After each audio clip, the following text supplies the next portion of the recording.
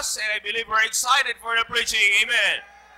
And katulad po ng laging sinasabi dito ng ating mahal na pastor, bagamat siya po in his absence, by God's grace, He trains men na makakapagsalita po and may bibigay po sa atin ang mensahe ng Diyos. Let's all stand up, please, as I call our speaker for tonight, Sir Rico Formanes. Amen. Magandang gabi po sa ating lahat. Alright, open your Bible, please. 1 Corinthians chapter 4. Ang palagian po nating pinag-uusapan every Wednesday. 1 Corinthians chapter 4. Basahin po natin yung verse 1 and 2. Nandiyan na po kayo, amen. Alright, pagsundan nyo na lang. Ako na lang magbabasa. Chapter 4, verse 1, the Bible says, "Let a man so account of us as of the ministers of Christ and stewards of the mysteries of God. Moreover, it is required in stewards that a man be found faithful." Tayo po ay manalangin.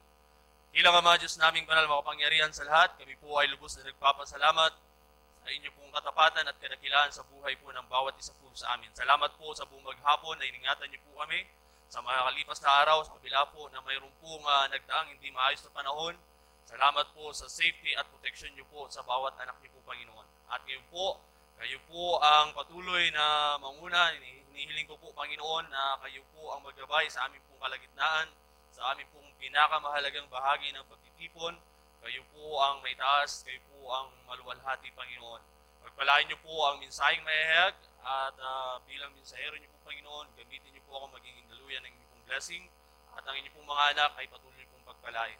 Uli, patawad po sa mga kasalanan, mga pagkukulang pong aming nagawa. Banal na Espiritu, manguna po kayo sa aming puso at isipan, malaya po kayong kumilos sa aming kalagitnaan ngayon pong gabi. Ito po yung aming hiling at dalangin po sa inyo sa pangalan ng Panginoong Hesus. Amen. Alright, makakaupo na po. Amen. Magandang gabi po sa ating lahat muli. At ngayon po ay patuloy po natin pag-uusapan ang patungkol po sa stewardship na pinag-uusapan natin every Wednesday. Itinuturo po sa atin ng ating mahal na pastor and then ng mga preachers na tumatayo po dito. At ito po yung sentro po ng ating pong gawain, ang stewardship na kung saan marami na po tayong napakinggan na mensahe na nagmumula sa ating mahal na pastor. And I believe na still ang Bible ay mayaman po sa mensahe pagdating po sa stewardship. Amen. And then naniniwala po ako na bawat isa po sa atin ay sa mga mensahe pong napakinggan po natin, maliban sa mga hindi nag-church ng Wednesday, at ngayon lang po kayo pumunta, ay pinagpala na po tayo at naunawaan po natin na bawat isa po sa atin ay pinagkatiwalaan ng blessing ng Panginoon. Sapagkat ang pagiging steward ay pagiging katiwala ng Panginoon sa Kanya pong mga pagpapala na mayroon po sa Kanya pong salita. At kung hindi po ako nagkakamali sa unang preaching po ng ating mahal na pastor, mayroon po siyang binanggit na words na dapat po nating tandaan. Dalawang mahalagang words sa stewardship na hindi po nating kakalimutan, yung word na responsibility and accountability. Na dapat po manatili pong umalingaw sa ating puso't isipan sapagkat ito pong stewardship ay napakalawak po ng gagampanan po nating responsibility. Then nais ko pong bigyang pansin po muna ngayon po ang meaning po ng word na stewardship para po maging maliwanag po sa atin ang ating pong pag-uusapan po ngayong gabi. The word is stewardship. It means the careful and responsible management of something entrusted to one's care. Stewardship, it means the careful and responsible management of something entrusted to one's care. And in the word steward, it means a person who protects or responsible for property. It is also means word stewards. It also means a manager or a person in charge. So wala po tayong ibang pinag-uusapan sa ating pong simbahan kundi yung mga bagay na ipinagkatiwala po sa atin ng Panginoon. At we believe na lahat po tayo bilang Kristiyano, amen. Lahat po tayo ay naniniwala na lahat po tayo ay mayroong ipinagkatiwala ang Panginoon po sa atin. When it comes to spiritual blessing, lahat po tayo ay pinagpala ng Panginoon, amen. Meron po ba sa kalagitnaan po natin ngayong gabi na hindi nakatanggap ng pagpapala ng Panginoon? Kung mayroon, iwan ko na lang. So ano po ang dapat po nating makita sa mga talatang binasa po natin? Gusto ko lang pong balikan sapagkat mahalaga po ito eh. Makita po natin ang kalagayan po natin bilang isang mananampalataya. Ang sabi po ng Bible, let a man so account of us. Let a man so account of us. So ang nagsasalita po ay si Apostle Paul. And then ang kausap niya po is the every believer in the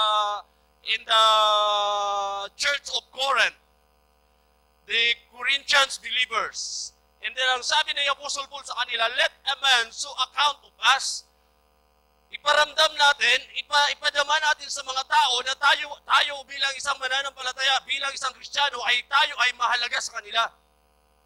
Bawat isa sa atin ay kailangan nila ang ating presensya. Bawat mga taong nasa paligid natin na wala sa Panginoon ay kailangan nila tayo. Yung po ba ang pakiramdam natin ngayong pong gabi bilang isang mananampalataya?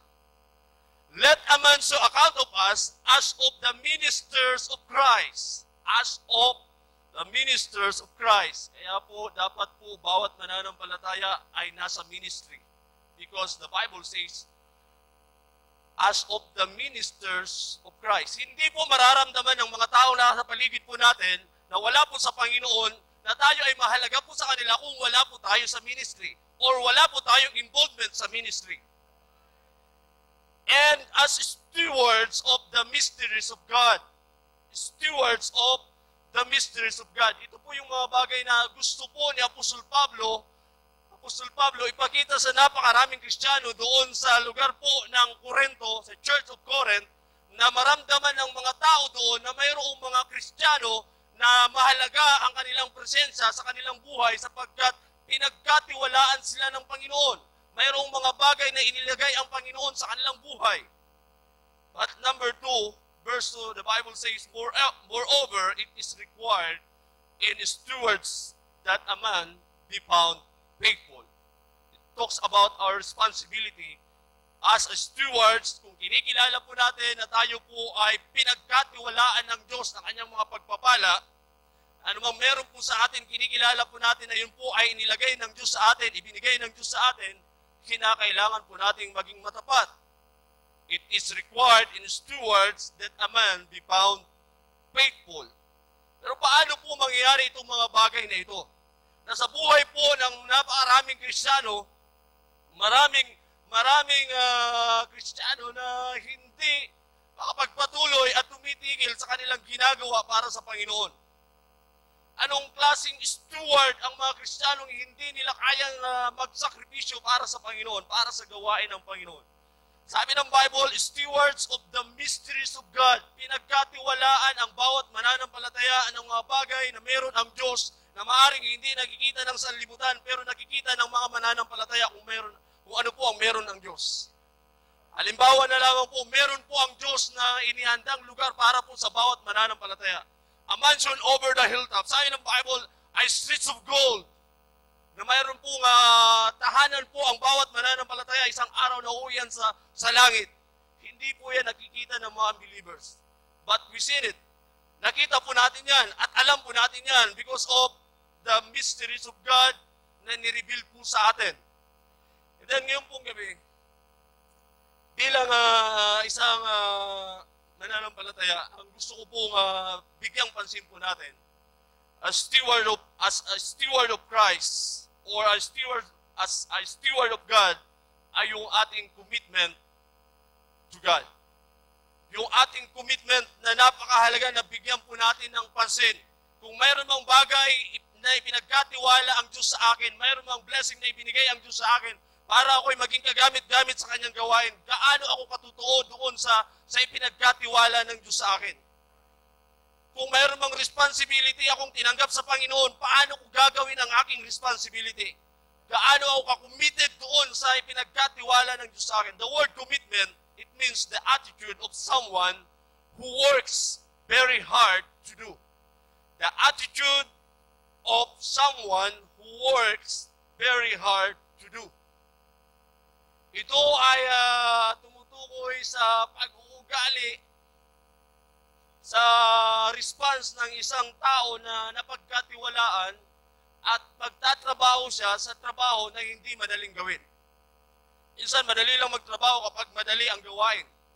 Pero pag mahirap na yung gawain, mahirap na pong magtrabaho. At ito pong mga bagay na ito ay makikita po natin dito po sa Church of Corinth. Dito po sa sulat po ni Apostle Paul sa Church of Corinth. But one thing na gusto ko pong bigyang tiin natin ngayon pong gabi, na bilang isang mananampalataya, ang isang bagay na napakahalagang hindi maalis po sa isipan natin, na mayroon pong ipinagkatiwala po ang Diyos sa bawat isa po sa atin. Amen. Mayroong ipinagkatiwala po na dapat nating ingatan, dapat nating gamitin, dapat nating palaguin, because God allows every one of us, pinahintulutan po tayo ng Diyos na yung mga bagay na ipinagkatiwala sa atin ay gamitin po natin at palaguin po natin upang maging blessing po tayo sa mga tao na nangangailangan. Amen. God is not entrusted us every spiritual things, every spiritual blessings, spiritual talents, and spiritual gifts. Napakinggan na po natin lahat ng bagay na ito. Lahat ng yan ay nagmumula po sa langit. It is all about heavenly things na ibinaba po ng Diyos sa bawat mananampalataya, ibinigay po sa bawat Kristiyano. And then ngayon po, nasa atin po ngayon ang responsibility paano natin gagamitin ang mga bagay na yan. Sapagkat lahat ng blessing na ipinagkatiwala sa atin ng Panginoon, yan po ang magpapasaya sa ating buhay Kristiyano. Marami pong Kristiyano na hindi po masaya sa kanila pong buhay. Bless God kung ikaw ay masaya ngayong gabi. Amen. Marami pong hindi nakakaunawa ng pagpapala po ng Panginoon. It is required faithfulness. Pero paano? Paano po ang mga Kristiyanong ito na kinakausap po ni Apostol Pablo sa Church of Corinth magiging masaya sa kanilang pananampalataya kung ang buhay nila ay nasa kamunduhan? Because they are called the carnal Christian. Tinawag po silang mga karnal na Kristiyano. Ang isipan po nila ay nakatuon sa mga worldly things, mga bagay na hindi naman papapakinabangan sa gawain. Kaya nga, may problema po ang mga Kristiyano po sa panahon na ito na kinakausap po ni Apostol Pablo. Na gusto ko pong makita po natin ngayon pong gabi. Number one thing, ay pinagkatiwala po sa atin. Pinagkatiwala po muna dito, at I believe kung ano pong pinagkatiwala po sa mga Kristiyanong ito, yun din po ang pinagkatiwala po sa atin. Number one thing is every Christian in this Corinth church, the Church of Corinth, is they are a steward of the gospel. They are the steward of the gospel. Tingnan po natin. 1 Corinthians chapter 15. Open your Bible, please. Ibilisan po natin.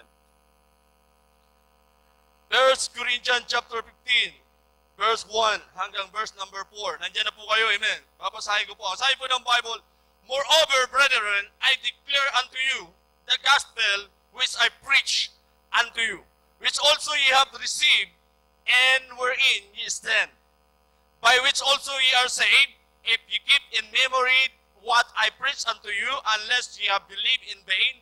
For I delivered unto you first of all that which I also received, how that Christ died for our sins according to the Scriptures, and that He was buried, and that He rose again the third day according to the Scriptures.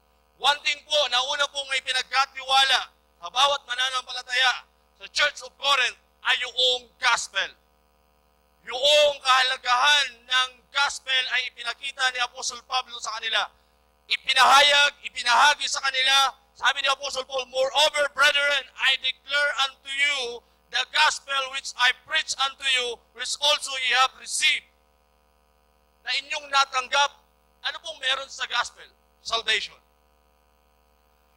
Yan po ang unang itinala po ni Apostle Pablo sa kanila, which also ye have received, and wherein ye stand. Nandiyan na kayo ngayon. Ang paninindigan nyo ngayon ay nasa gospel na kayo ay iniligtas ng Panginoon Kristo mula sa kabayaran ng kasalanan. Kayo ngayon ay patutungo sa langit. And I believe na bawat mananampalataya po, bawat kapatiran, bawat miyembro po ng ating simbahan, bawat isa po sa atin ay natanggap po natin ang gospel. Amen. Pinagpala po tayo ng Diyos ng kaligtasan. Amen. Ano bang hindi ligtas ngayong gabi? Tayo po ay ligtas. Amen. Tinanggap po natin ang gospel. At yan po ang unang blessing na ipinagkatiwala ng Diyos sa atin, na dapat po nating pahalagahan, dapat po nating palaguin sa buhay po natin gaano na po kalago ang kaligtasan natin. Mapapansin po natin kung gaano po yan kalago ayon po sa response po natin sa panawagan ng Diyos sa buhay po natin. Amaya babalikan po natin. The gospel. Ano po ang problema? Ibinigay ni Apostle Paul yung gospel. Ipinagkatiwala ng Diyos ang gospel sa mga mananampalataya po sa Church of Corinth. Pero po ano po ang naging problema? Puntahan po natin. Puntahan po natin sa 2 Corinthians chapter 4. Bilisan po natin. Para hindi po tayo maiwanan ng biyahe. 2 Corinthians chapter 4. Babasahin ko po yung verse 1 hanggang verse number 7. Or kung hindi man maabot, abutin ko lang. Therefore, seeing we have this ministry as we have received mercy, we faint not, but have renounced the hidden things of dishonesty, not walking in craftiness, nor handling the word of God deceitfully, but by manifestation to every man's conscience in the sight of God. But if our gospel be hid, nakita niyo po yung problema? The gospel is be hid. Ang gospel na natanggap po nila, ang pagpapala po na natanggap po nila ay itinago. The gospel, but if our gospel be hid, it is hid to them that are lost.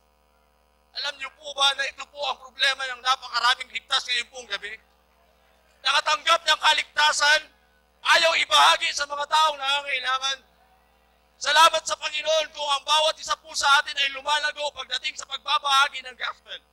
But marami pong Kristiyano na hindi po makapag-stand sa gospel. Sabi ni Apostle Paul, ito yung unang dinala ko sa inyo. Diyan na kayo nakatayo. Bakit mangyayari na kayo ngayon ay yung gospel ay tinatago nyo para sa mga taong nangangailangan? The problem is the hidden gospel. Itinago ang salvation sa mga taong nangangailangan because namuhay na po sila, nakatuon na po sila sa mga bagay na makamundo, makasanlibutan. Yung po ang problema po ng Corinthian Christian. The gospel, but if our gospel be hid, it is hid to them that are lost. At ano po ang mangyayari doon sa mga lost? And whom the God of this world hath blinded the minds of them which believe not, lest the light of the glorious gospel of Christ, who is the image of God, should shine unto them. Mananatili po ang mga taong hindi nakakilala sa Panginoon, hindi naabot ng gospel, na hindi nila makikita ang katotohanan because bubulagin sila ng Diyos ng sanlibutan. The God of this world is still working, brethren. Ano ang ginagawa natin sa gospel na natanggap natin? If we are the steward of Christ, steward of God, huwag po natin itago yung gospel na ipinagkatiwala ng Diyos sa atin. Let's work. Mga kapatid, huwag na nating dalhin sa simbahan natin ang problema ng mga Kristiyano po dito. Ang simbahan po na ito, mula po nung ako po napunta po dito, ay kilalang soul winner. Every member po ng Christian Bible Baptist Church noong unang panahon hanggang ngayon. Amen. I shall winner. Amen. At makita po natin, the same problem, if the gospel be hid, it is hid to them that are lost. The hope is still hid. Ang pag-asa ng mga unsaved ay mananatiling nakatago. The joy is still hid. Ang kaligayahan, ang kasiyahan ng mga unsaved ay mananatiling nakatago. And also the relationship to God is still hid. Sino ang may kasalanan? Sino po ang nagkulang? Sino po ang hindi naging responsible? The Christian. The stewards. Moreover, it is required napakalaking responsibility po na dapat po nating makita. Every blessing na pinagkatiwala po sa atin ng Panginoon ay may gagampanan po tayong trabaho. At minsan nakatuon na tayo doon sapagkat alam naman natin ang kalagayan ng church natin ay pinagpala na ng gusto ng Panginoon. At nakatuon na tayo sa napakaraming pagpapala ng Panginoon. Pero itong unang pagpapalang natanggap natin, ito na yung itinago na natin. Itinago na natin at hindi na natin magampanan ang ating trabaho. Kinakailangan makita po natin the same problem ng mga Corinthians, Christians, mangyayari po sa buhay po natin if we are not responsible sa pinagkatiwala po sa atin ng Panginoon. Secondly, not only the gospel, but also they are steward of the truth. The steward of the truth. 2 Corinthians chapter 11, verse 10. The Bible says, as the truth of Christ in me, no man shall stop me of this boasting in the regions of Achaia. Si Paul, Apostle Paul, dala-dala niya po ang katotohanan at ito po ang ipinagkaloob niya, inilatag niya sa mga Kristiyano. They received the truth. They received the Lord Jesus Christ. They received the word of truth. The Bible says the Lord Jesus Christ is the truth. Tinanggap po nila. The word of God is the word of truth. Tinanggap po nila. Pero po ano po ang naging problema? Hindi na po sila naging mindful po sa truth. 2 Corinthians chapter 13 verse number 8. Sabi ni Paul, as the truth of Christ is in me, no man shall stop me of this boasting in the regions of Achaia. 2 Corinthians 13 verse 8, the Bible says, for we can do nothing against the truth, but for the truth. Isang napakahalagang babantayan po ng bawat mananampalataya. Dito pa man, binibigay na po ni Apostol Pablo ang kanilang gagawin. Ang pamumuhay pagdating po sa katotohanan. Ang mamuhay tayo sa katotohanan, ang mamuhay tayo kay Kristo ay hindi lamang sabihin natin na namumuhay ko kay Kristo, mamuhay tayo sa katotohanan na meron ang Panginoong Jesucristo. At napakaraming Kristiyano po ang nahihirapan pong ipamuhay ang katotohanan. Maraming beses na nararanasan natin, ako personally nararanasan ko na hindi madali ang makipaglaban ka para sa katotohanan. Mag-i-stand ka para sa katotohanan.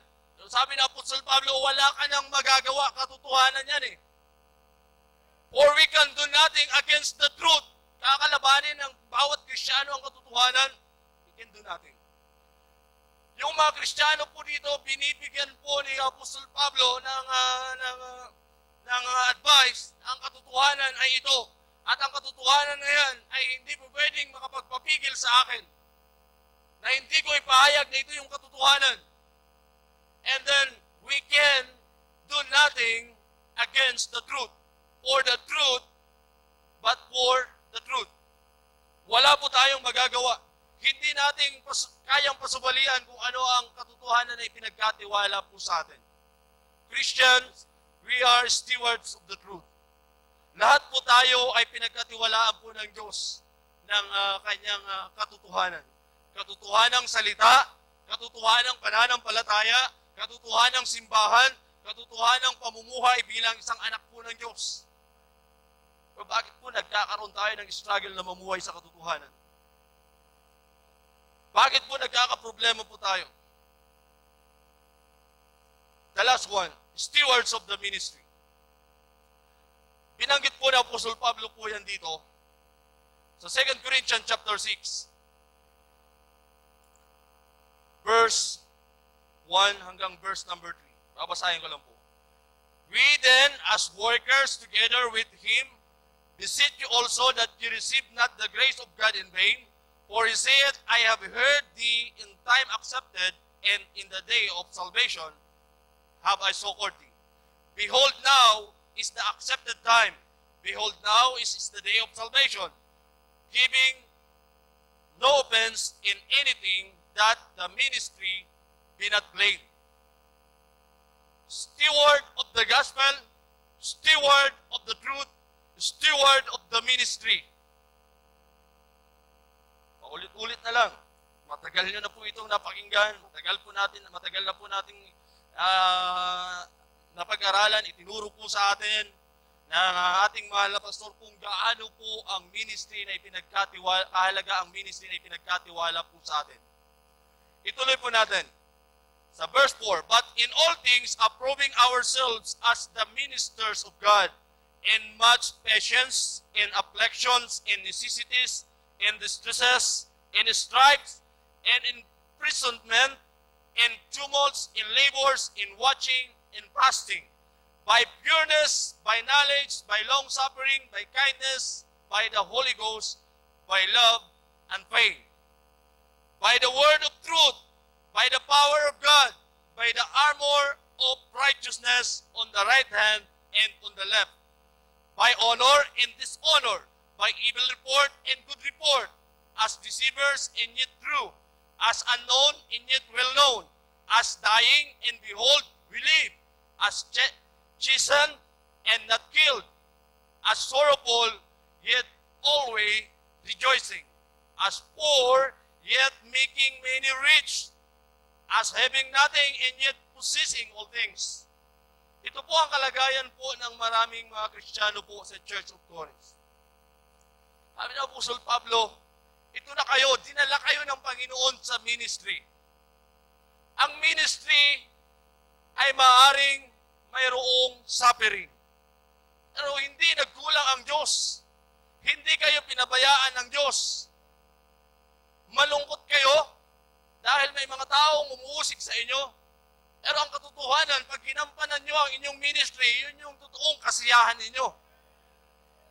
Kaya nga, nakakapagtaka po kung paano po nagiging masaya ang isang Kristiyano na walang ministry sa simbahan. Walang involvement sa church sa gawain po ng Panginoon. Because every blessing of God, yun po ang magbibigay ng kasiyahan sa ating pong buhay. If the gospel is the first blessing of God, ito dapat ang unang magpapasaya po sa atin. Ang gospel na ipinagkatiwala sa atin ng Panginoon, kung gagamitin natin, kung ipamamahagi natin, kung palalaguin natin sa buhay po natin, na bawat isa po sa atin, magkakaroon tayo ng kaisipan na mahalaga ang kaligtasan para sa mga taong hindi ligtas. Ilan kayang taong maliligtas kung bawat isa po sa atin, isip natin, kaligtasan, kaligtasan. Kailangan ng kaluluwang maligtas, mga saved na kaluluwa ay maligtas. Because, nakikita po natin na ang kaaway ay hindi po tumitigil sa pagtrabaho. Satan is still working, and working. Tuloy-tuloy po ang trabaho ng Diablo, kaya dapat hindi po tumigil ang mga Kristiyano. Pagdating po sa katotohanan, church, sabi ni Paul kay Timothy, it's the church. The church is the pillar and the ground of truth. Kung makakita man ako, maghahanap man ako ng mga taong totoo, ay makikita ko sa church. Because the church is the area of truth. Ang tao ay totoo sa kanilang pamumuhay. Sila ay mayroong salita ng Diyos. 2 Timothy. Tingnan muna natin. 2 Timothy 3:15. 2 Timothy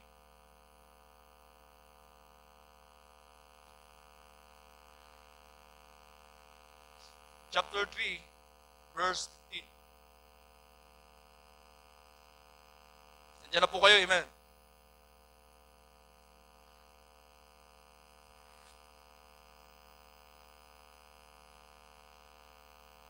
And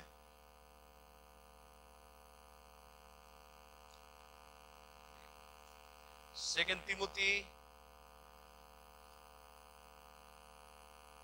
sorry, 1 Timothy. 1 Timothy chapter 3, verse 15. But if I tarry long, that thou mayest know how thou oughtest to behave thyself in the house of God, which is the church of the living God, the pillar and the ground of truth. The pillar in the ground of truth. Brethren, we are the church, amen. Tayo po, ang sabi po ng Apostle Pablo, we are the church and we are the pillar in the ground of truth. Kung mayroon pong mga hawakan at magpapatibay sa katotohanan na ibinibigay ng Diyos sa bawat mananampalataya, which is the church, every individual, mapabata man, teenager, young people, fathers, mothers, every individual na membro po ng church, tayo po ang mag-hold on sa truth. We are the area of the truth. We are the ground of the truth. Kung mayroon mang kakikitaan ng katotohanan yung mga taong wala sa Panginoon, pagpunta nila sa church, makikita nila ito ay totoong tao. Nakikita ko ang totoong pananampalataya sa taong ito. Ang totoong pagmamahal nakikita ko dito. Ang totoong pag-asa nakikita ko dito. Ang totoong tagumpay ay meron sa taong ito. We are the church, the pillar in the ground of truth. We are the stewards of the truth. Ipinagkatiwala ng Diyos sa atin ang katotohanan. At dapat ipamuhay po natin yon dahil hindi po makikita ang katotohanan kung ang bawat Kristiyano ay magdadahan-dahan pagdating sa katotohanan. Kaya nga nandito po yung urgency. Sabi ni Paul, kung ito ay katotohanan, sino ang pwedeng magpatahimik sa akin? Kung ito yung katotohanan, dito ako tatayo, dito ako mamumuhay. Pero ilan po ang kayang gawin po ang sinabi po ng Apostol Pablo? Lahat po tayo, lahat po tayo ay nasa proseso. Pero ano po ang mga bagay na kailangan po nating bigyan ng pansin? Mga blessing na ipinagkatiwala ng Diyos sa atin. Katiwala po tayo na napakinggan po natin ang napakaraming mensahe all about stewardship at bawat mananampalataya ay tayo po ay pinagkatiwalaan na po ng Diyos ng kanyang pagpapala. Hindi natin po pwedeng iwala kasi akong talent na kagaya ni Sir Jao. Wala kasi akong talent na kagaya ni Sir Ron Intea. Iba kasi sila, magagaling silang kumanta. Wala kasi akong gifts na kagaya ng mga magagaling, merong mga kayang gawin sa gawain. Hindi po. Ang sabi po ng Bible, we are stewards of the gospel. The gospel is the hope of our nation. Ang kaligtasan na meron po tayo na inilagay ng Diyos sa buhay po natin ay pag-asa po ng mga taong nakapaligid po sa atin. Yun pa lamang may magagawa na po tayo para sa Panginoon.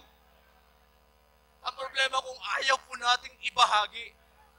Kapag naging makasariling Kristiyano po tayo, kapag nagpadala tayo sa pride po natin, nakakahiya namang mag-share ng gospel,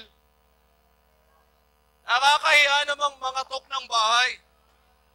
Nakakahiya namang mag-preach sa mga taong unsaved.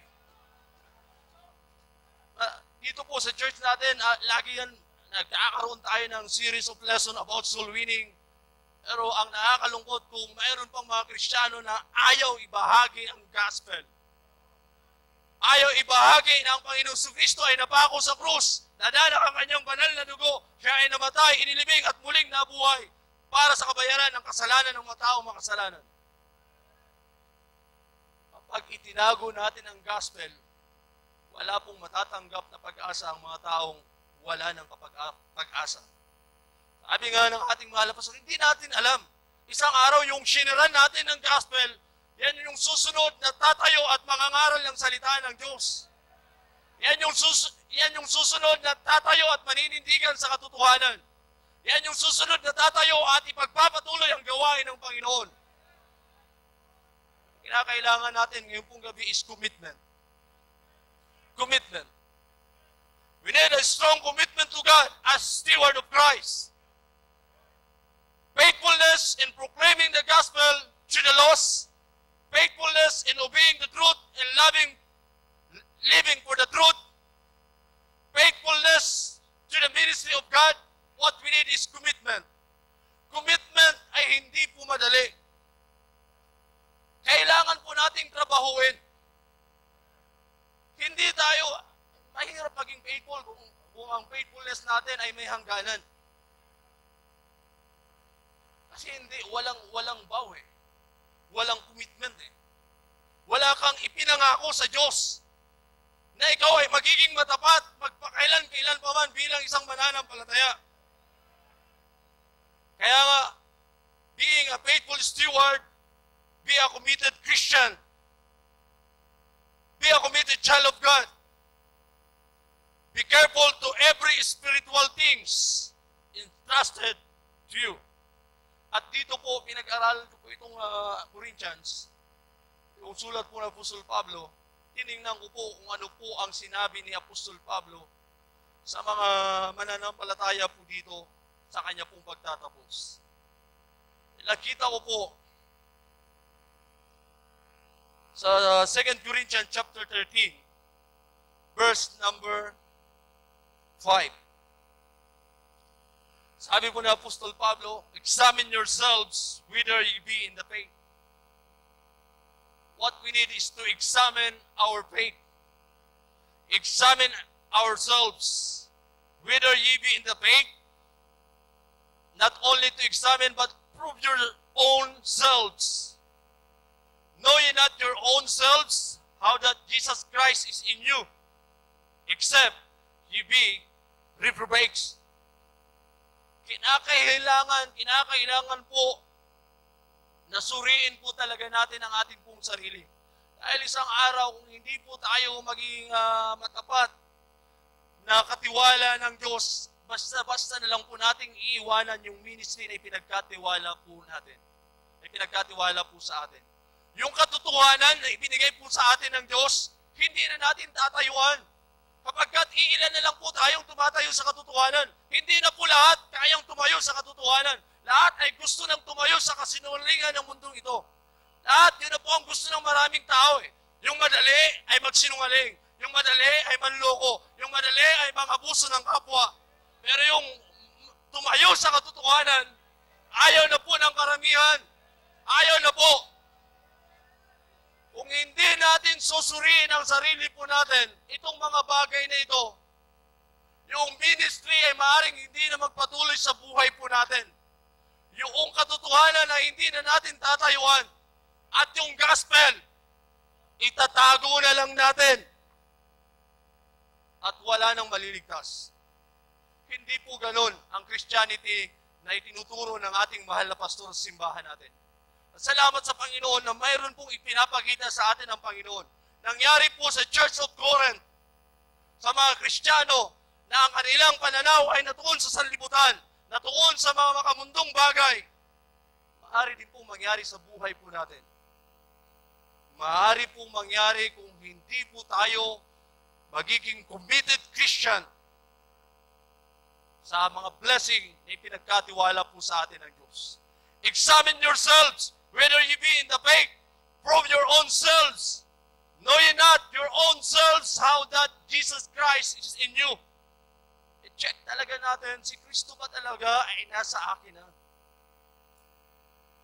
Si Kristo na ba talaga ang ipinapamuhay ko? Or else, sabi ng Bible, magiging reprobates po tayo. Magiging kahiyahiya. Magiging katawa-tawa ang ating ginagawang pananampalataya. Nagsisimba sa Christian Bible Baptist Church, hindi makapag-share ng gospel.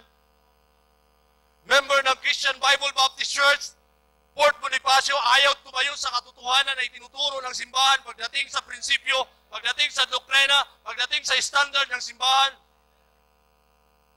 Young people, we have the standard.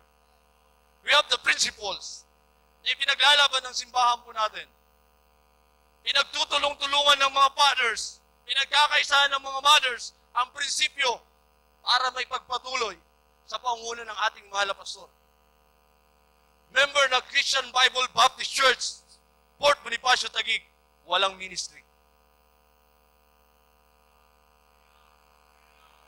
Baka hindi po tayo dito tinawag. Baka taga-kurento po tayo. Sana po ngayon pong gabi ay binigyan po tayo ng Panginoon ng panggising sa ating natutulog na diwa, na isipan, na ating kristyanong buhay. Sa mga nasa ministry na before na wala na sa ministry, bumalik na po tayo sa ministry. Because ito po ang magpapasaya po sa atin. Dati na nating in-enjoy ang ministry pero inalisan natin ang ministry. Ano po ang nawala? Commitment. Commitment. Kaya kinakailangan nating examine. I-recommit kung nawala man ang commitment natin para sa ating ministry. Steward of the gospel, stewards of truth, and steward of the ministry. Moreover, it is required to be found faithful. How? Be a committed Christian. Tayo pong lahat ay tumayo, tayo po'y manalangin. Nakilang Diyos, Panginoon, maraming salamat po sa salita niyo po.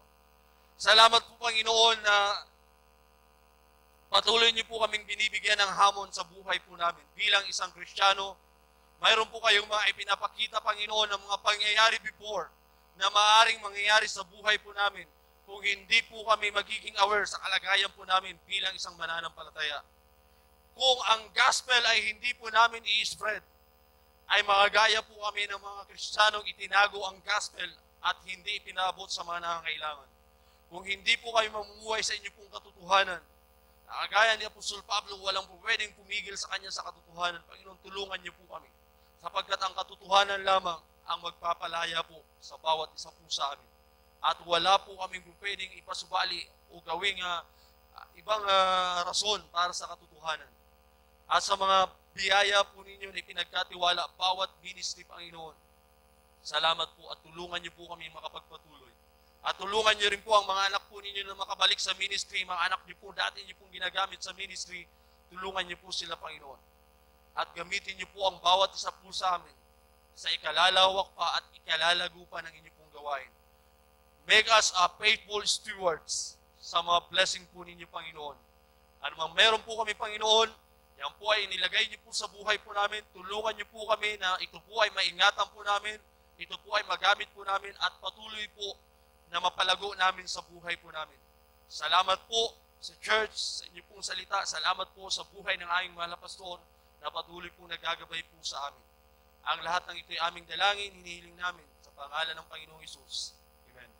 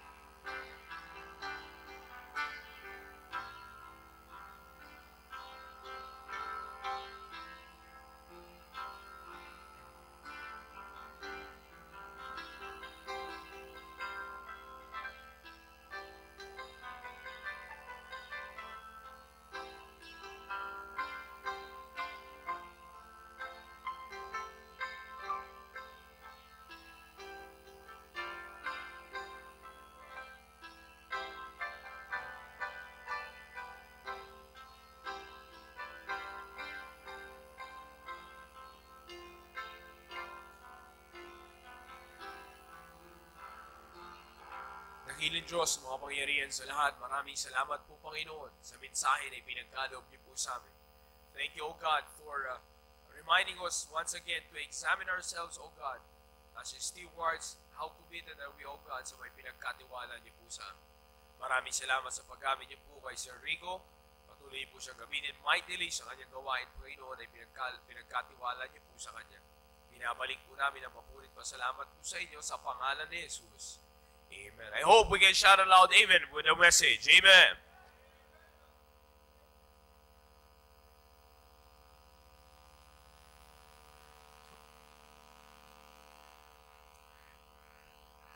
Alright, as we go back to our seats, at habang nag-prepare po yung usher, alam niyo po, maganda po yung napakinggan po natin ngayon. Amen. Ako po ay naniniwala na magandang pang-check ulit natin sa ating mga sarili yun, mga kapatid. Kung maalala niyo po kanina, madagdag ko lang po, maganda po yung sinabi ni Sir Rico kanina about commitment. It is the attitude of someone who works very hard to do.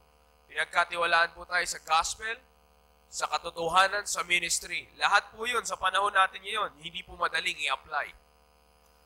Kaya, it is very important na committed tayo sa pinagkatiwalang tatlo na yon. Tama po si Rico.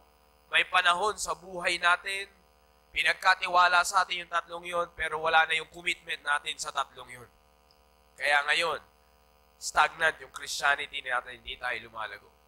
Thank you, Sir Rico. I believe, again, sabi ko nga po, that's a powerful message. Kaya yun po ang kagandahan sa ating pong simbahan.